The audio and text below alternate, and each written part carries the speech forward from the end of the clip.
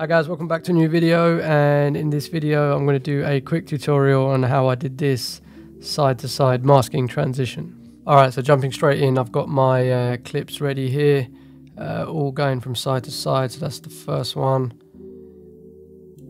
second one, third one there, and lastly this one. So as you can see, the second clip here has got me going from side to side. So I know exactly which part I'm going to take out and cut out, which is going to be this one here. And with the same is with the second clip here, I've got something in the middle here which I know that I'm going to mask out, so that these two can kind of connect into each other. So just select all the clips, right click, replace with After Effects composition. So we're inside After Effects now, and I've just quickly gone through and just renamed all the clips in order. So just right click and rename, and I've just done that beforehand. So 1, 2, 3 and 4. So the first clip, don't actually need to do anything to that. That's going to be masked in with the second one. And so with the second clip selected, it's pretty easy what you need to do. So as soon as the post starts to come in, I'm just going to go to like 33% so I can see my mask. And yeah, with the clip selected, just draw a mask around the whole of the clip, like that. Just lower down, clip to mask properties. And so now what you want to do is just start a mask path keyframe. Just go frame by frame as the mask starts to come in, so probably about here. And then with expansion selected, just follow the mask along as best you can. It's a little bit blurred obviously, because when you're filming at the right motion blur shutter speed, you are going to get a bit of motion blur, especially when you're going a bit fast. So yeah, this part is a bit tedious, but all you need to do is just kind of go. You might not even need to go frame by frame, to be honest, on this one. You could probably skip a few, because it's going in a pretty straight linear way, all at the same sort of speed. So yeah, I'll just quickly do this, and then once I'm done, I'll fast forward this and come back to you. So yeah, once you've done that and you've gone all the way along and just masked all the way along, creating keyframes all the way, then just go down to here and where it says none on the mask, just drop down and click subtract. And then as you'll see, it's actually subtracted everything behind that that first post. And probably want to just enter in a bit of motion blur here, just so the edge is not too straight, and also a little bit of feather. Yeah, something like that. I think it'll be alright, about 250. So here you'll see once you've added the feather, it'll actually feather in the rest of the mask a little bit and create this weird edge. So you can just use the mask expansion here, about 145 pixels, and that should get rid of some of the blurred edges. And then yeah, when you play through, you'll just see that it sort of creates a nice little feathered mask past the post. And so that's the first one. And then when you see it comes into the second post, it's exactly the same procedure, but just from the other side.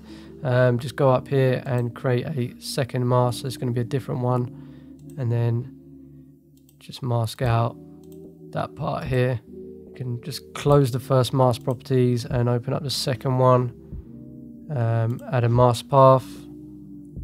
Just go back a little bit to when it first starts.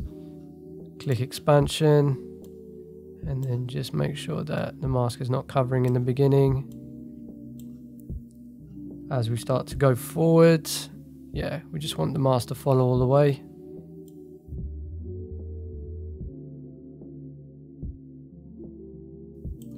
And again, exactly the same thing again, just going to subtract and just add a little bit of feather. Add some motion blur's already done, yeah, I did that already. Add a little bit of feather, and you might just need to expand a little bit. Yeah, and that's done it on that side as well. So now basically we have both sides masked out, and we just have everything that's within the two posts. and that will be, you know, working well for the second part of the transition. So all you need to do is just introduce the clip number 3 at the point where you start to see the black edge, so about here. And then when you go along, you'll see that it starts to introduce a second clip. It's all going in the same direction, which is cool. And then what you want to do is you want to do that same thing for the first clip. So as this is coming in, you want to start to show the second clip that comes in. However, to do that, I'm actually going to have to swap the position of the first and second, as After Effects works in layers. So you want this one to be above. So you just want to take, so we can actually shorten clip number 2 to when the post starts to come in, probably around about here. Let's see, we can make clip number 1 a little bit bigger. Just need to play around with this just to make sure that it masks in at the right time, and just also to make sure that there's enough of the clip number 1 underneath so it doesn't go to a black screen. We are going to play around with the speed and timings of these as well in Premiere Pro, but just for now, yeah, that's cool. So when it goes out of frame there's no black screen. And the same thing here.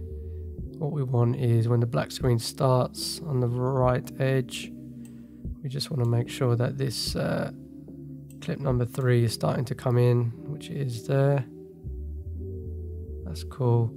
And then just see how long you want it to go for, but I'm just going to start to mask past this post here. So we can do that exact same process that I did for the second clip there, and then just going to create a mask on clip number 3. Like that. Open up the mask properties down here, and I'm going to subtract it, start a keyframe on the path, go all the way across, click on expansion, go all the way across,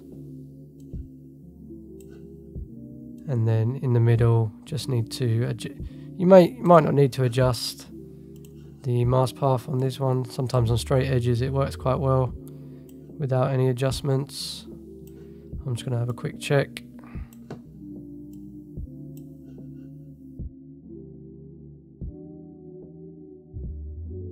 And that's pretty much it.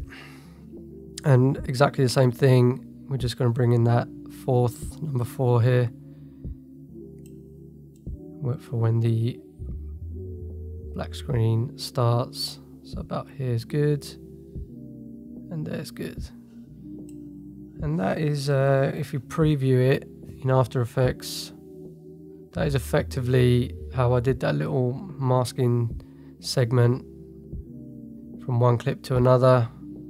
But as you can see in After Effects here, it's playing really slowly because, you know, it's all done in slow motion. And when we get back into Premiere Pro now, I'm going to show you a little bit of an added bonus tip on how to do some speed ramping. So let's jump back into Premiere. So when you're back in Premiere Pro, it's just about speed ramping, and show you how to do that quickly as well. Right click, show clip keyframes, time remapping and speed, and then just come over here to this little pen tool, and then just figure out the points that you want to speed up and slow down. So here I can make a point, and I want to speed to about here. Again, make another point and can speed up. Let's try 600-ish, see how that looks. And then what you want to do is just come in here and just take one of these points here and just bring them in so that you get a bit more smoothness in the speed ramping. So go from here, ramp into the new one. Might want to go a little bit more, a little bit faster. Just play around with how you like it. I'll just quickly show you what I did on mine, and then again make another point here, ramp into the new clip here,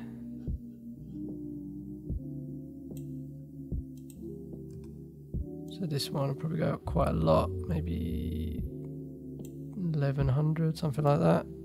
So we get a similar speed to the first one. I just do a lot of experimentation with the speed ramping, to be honest. It's not always going to be an exact science, just see what looks good to your eye. Alright guys, hope you found that useful, and check this video out here to see how I did another transition from this wedding trailer, and have a wicked day. See you later.